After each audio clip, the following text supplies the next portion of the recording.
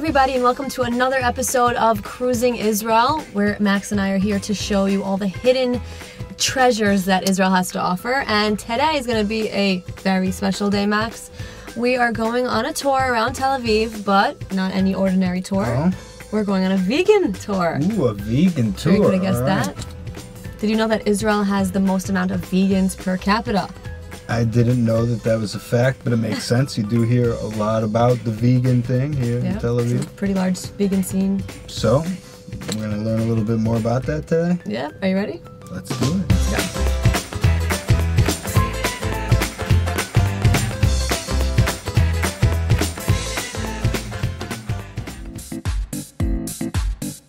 If you haven't already heard, Tel Aviv is among the top vegan-friendly cities in the world, which is creating quite a buzz. Tourists hailing from all over the world are flocking to the vegan capital of Israel, just as the country has found itself in the midst of its own vegan revolution. Tel Aviv's vegan craze has been booming in recent years and shows no signs of slowing down, which is why today we met up with professional food tour guide Evie, who's going to show us the best vegan eateries around our favorite city. So why don't you tell us what we could be expecting So today? Tel Aviv is one of the top vegan destinations in the world today. And we're going to try and give you a nice taste of why. We have some of the best restaurants, the best chefs, and the best dishes. And we're going to have an amazing culinary adventure. So veganism isn't just a diet, but rather a lifestyle. Am I right? Absolutely. Even by definition, being a vegan is not only abstaining from meat eating and chicken and fish, it's also not consuming any animal byproducts, no cosmetics, no riding on camels or horses or any of that. It's even up to a level that you can't go to visit a zoo or a circus. That is not somewhere you would find a vegan. Most Mediterranean foods are plant-based, with hummus and falafel being among the staple of Israeli diet. Joining the vegan ranks in Israel is not as challenging as you may think. With 400 vegan-friendly restaurants, I promise you won't go hungry. We're entering now Meshek Barzilai in the entrance to Neve Tzedek neighborhood. A health food restaurant turned vegan. Lovely, let's check it out.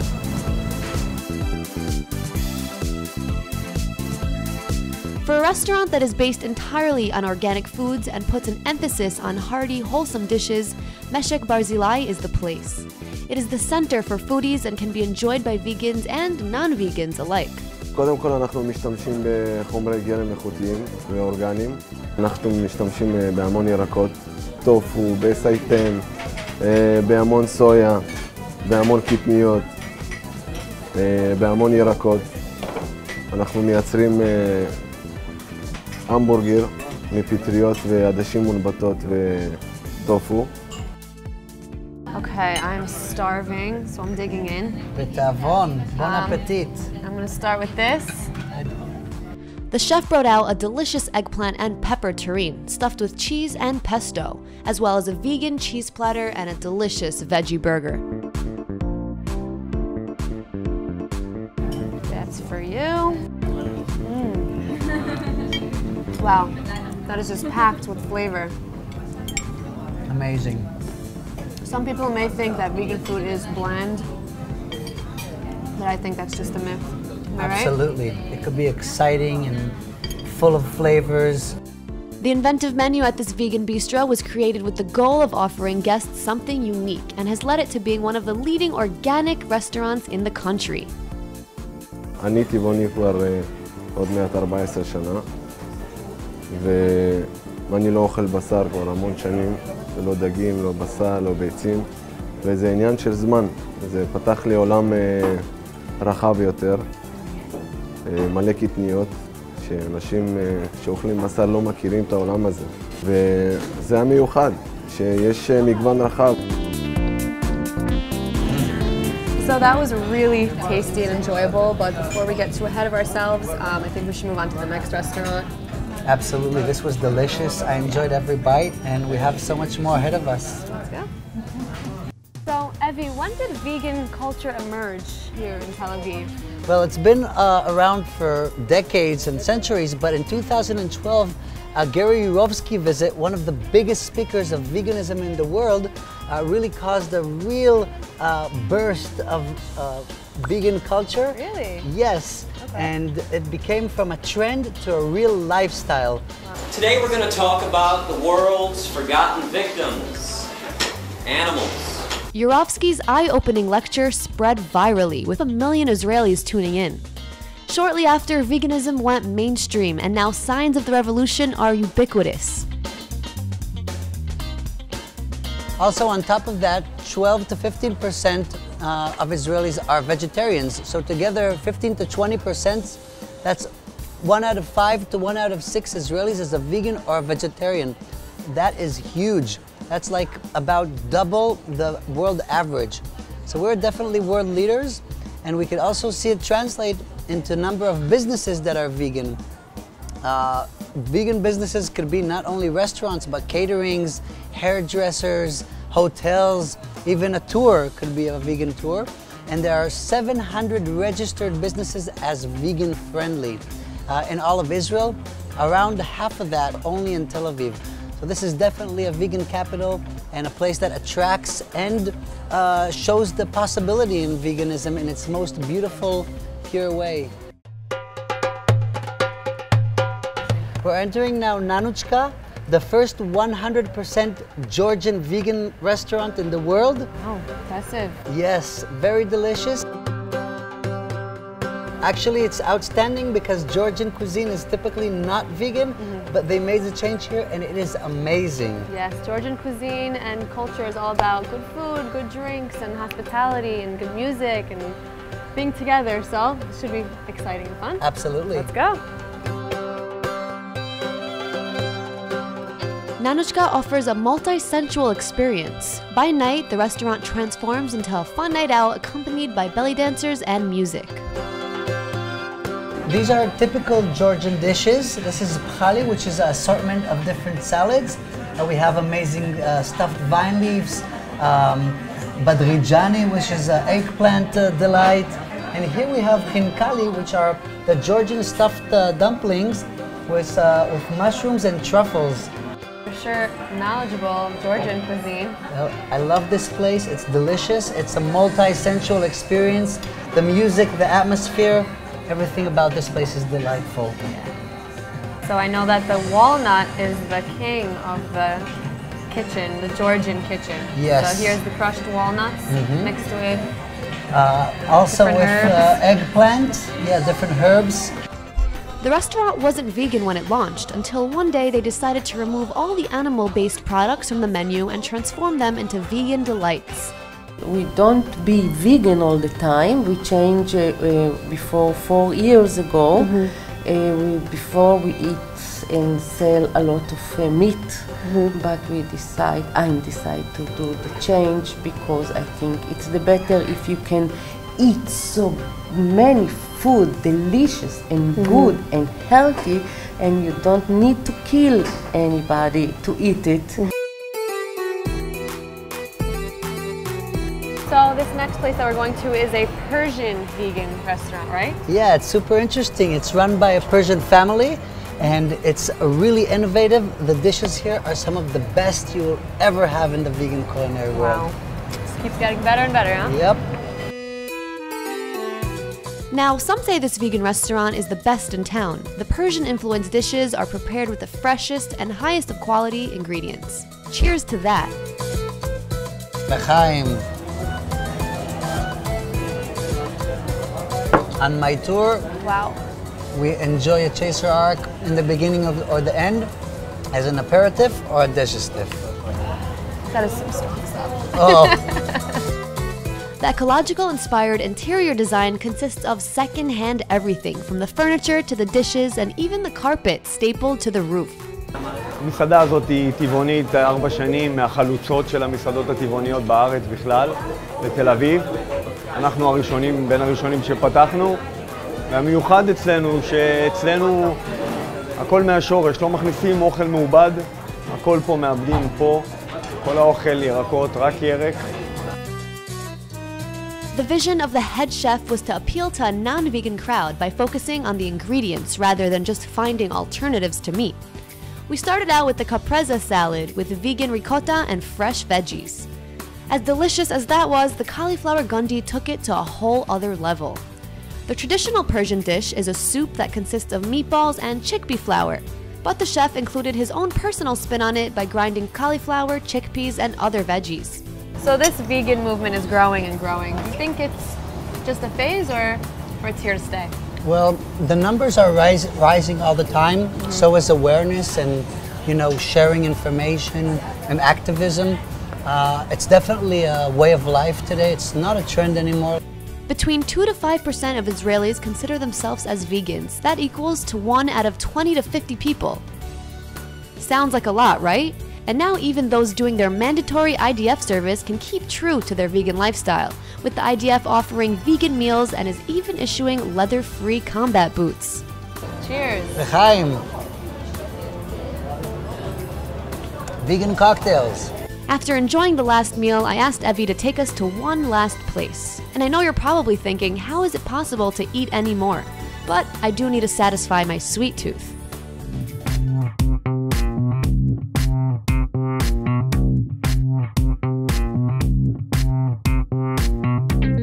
So we're now at Jela, the first 100% vegan ice cream place in Israel. We're gonna have some soy almond milk based ice creams. What do you recommend? Snickers? You need to do what you usually do. Oh, yes, yes, yes, yes. Beautiful. Jela offers 18 flavors of almond-based ice cream. It looks just like real ice cream. Can't even tell the difference. Very authentic looking. Even with the flavoring. And tasting. Yeah. I love their flavors. They're so amazing. Wow. You're really enjoying that, huh? Yeah. Taste it. Whoa. Yum. I like mine better though. I like mine better. Great. Well, I had a great time exploring the city with you in the vegan capital of the world. And this is just a little taste of what Tel Aviv has to offer, all right? Absolutely. And the purpose of the tour, as you kind of sensed, was not to convince anybody to become a vegan, but it is to show the possibility and the abundance and really amazing vegan lifestyle we have here. We really want you to take one thing from here today, and if we could give you a message to take, would be if we all make a small little change in each other, in ourselves, in global aspect, it will be huge. We're going to make together the world a better place. Wow, I liked how you said that. So, although Israel is indeed the land of milk and honey, many choose to make it an almond milk and date honey. I don't know about you, Max, but I had a really great time looking and exploring around Tel Aviv and the different vegan restaurants. Yeah. It's really now, how impressive. about a place in the foothills of Jerusalem where they have artifacts that can show you different parts of history through time? Of course, I'm always willing to listen to some historical facts, Max. Well, they've got a pretty unique collection, I heard, so let's see what it's all about.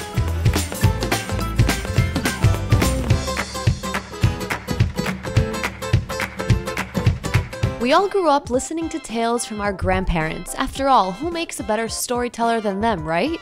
Not only listening to stories, but to see them come to life through interacting with thousands of collectible items dating back decades, each telling its own unique story about life in a simpler time. In the hills of Jerusalem is Saba's Little Museum, where Savta Debbie and Saba Yaakov spent years together collecting all sorts of memorabilia. We are now surrounded by all these ancient artifacts and collectibles, probably thousands and thousands of pieces around us. How did you manage to collect all this? Firstly, we like to collect things. We have very sharp eyes, so we make sure it doesn't belong to anybody first of all, and we take some things. And people know that we collect. They don't have where to keep their things, and they say, "I can't throw this out. I want to know where it's going to be," and they give it to us. Another man's trash is another man's treasure, right? Savta Debbie and Saba Yaakov both share a passion for collectibles ever since they can remember. It all began from childhood as their parents passed down their own collectibles as well. And their grandparents always had fossils in the house, different antiquities as well, coins, etc., etc. And then we started collecting more and more, and people heard about us. Would you look at this weapon? This dates back all the way to Napoleon's time, and it was found right here on the Moshav. That's right. Would you tell us about it a little bit? We'll put it down now. Okay. 1, 2, 3, it is heavy. Yeah. The rifle was found here on the Moshav by my late father-in-law, who founded the Moshav and was in charge of the local security. He used to walk around and check the hills to make sure no infiltrators were trying to get into the Moshav in the early 1950s. This is a Napoleonic rifle. It belonged to Napoleon's army. His army did get as far as Akko. They wanted to get to Jerusalem to conquer the Holy Land. Unlike the rifle, Napoleon never ended up stepping foot onto the Holy Land. Saba's Little Museum also showcases many other items relating to Israeli Defense Forces as well. This dagger was used by the special unit that was in the Palmach, that Jews who looked Aryan were enlisted into a special unit, the idea being that if indeed the Nazi threat of coming to Palestine, to conquer Palestine and annihilate all the Jews, if they were to come here, then this particular unit would be disguised as part of the German army, and they would work from inside to get rid of the local Germans who were trying to get through. The dagger has a Nazi emblem on its surface with a German inscription, "Everything is for Germany." The museum is situated in a small moshav just a few miles away from the big city of Jerusalem and overlooks a breathtaking view. However, when the moshav was founded in the early 1950s by Holocaust survivors, the view was more beneficial than its mere beauty, but for strategic importance, as you can see cities like Modin, Ashkelon, and Ashdod. So is there anything here that holds significance to you? I think so. I think so. It's to do with my own family. And let's come, I'll show you. Is of my grandparents. They were married in Tel Aviv 92 years ago. My grandmother had fled prior to the mandate, just before the mandate, 1917, from the Russian Revolution in Minsk. She came to Palestine with the clothes on her back, but also with somebody else, with Herzl, who was already a very important personality. Theodor Herzl was the visionary behind Zionism. He formed the World Zionist Organization and promoted Jewish migration in an effort to form a Jewish state. He was a prominent personality all over the world. This tapestry can be found everywhere. We're fortunate to still have ours, a picture of Herzl as though he's in Basel. But he isn't looking at Basel, he's looking at, what do we see here? We see here the old city, the Tower of David. We see here the Sun of Liberty. And also further down, we see the masses of Jews returning to Zion. So the stories told at Saba's Little Museum are endless and is a must-see for anyone who's truly enthusiastic about history.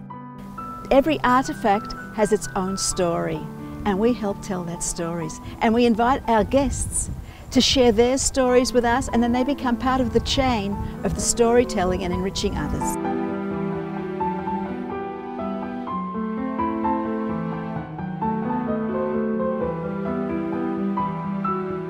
Max, have you ever left Israel since you moved here? Yeah, I've done a little bit of traveling. There's a lot of places I haven't been to. Why? Well, of course, but have you ever been to Spain? No, but I've heard really good things about it. About the food, the drinks. Why? Well, what if I told you that we don't even have to leave the borders of Israel to enjoy some Spanish culture and cuisine? Wow, that sounds great. Somewhere right here in town? In the center of Tel Aviv, we'll enjoy some tapas and gin and really good. Let's not wait any longer. Let's go do it. Let's go, Max.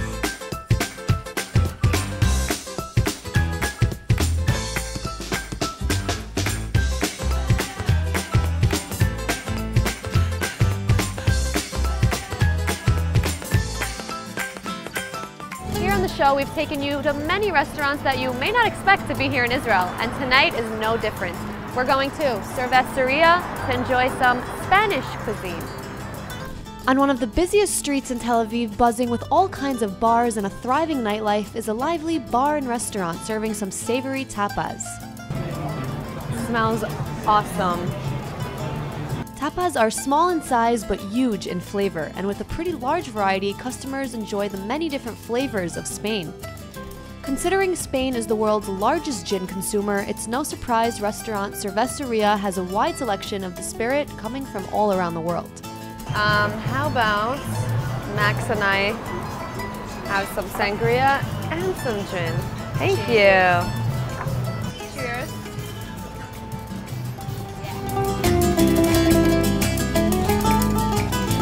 Spanish culture, it's like gathering all together after work, between work and everything, with a bunch of people and talk, eat good food, and just to enjoy. The Spanish people know to enjoy life. And this is what we're trying to do over here. It was then time to decide what to order. There's just so much on the menu. I think I should leave it to you. So you know what? I trust you, but I heard that this restaurant has the best churros in town. So we have to bring that. I will. Spain is known for its colorful cocktails and is an important part of its social culture. So let's see what the bartender has to offer. Hi, what you gonna drink? So I did my homework before coming to this place, and I think the Cerveceria Gimlet is the way to go. Sure. Yeah? Sounds great. Now I'll put some gin in it. This is Saint-Germain liquor. It's kind of sweet.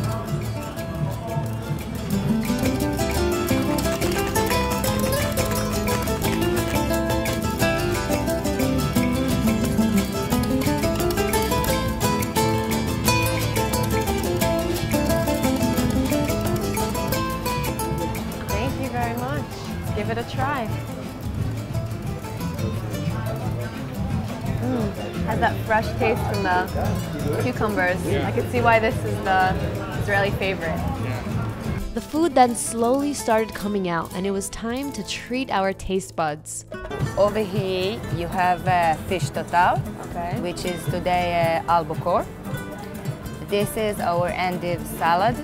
This is duck confit with orange sauce. All looks phenomenal, colorful, fresh, and tasty. I love tapas food. It's just a more fun way to eat. Yeah, So, sharing is caring. yeah, so let's dig in. Good stuff. You're gonna bring those churros, right? Don't worry.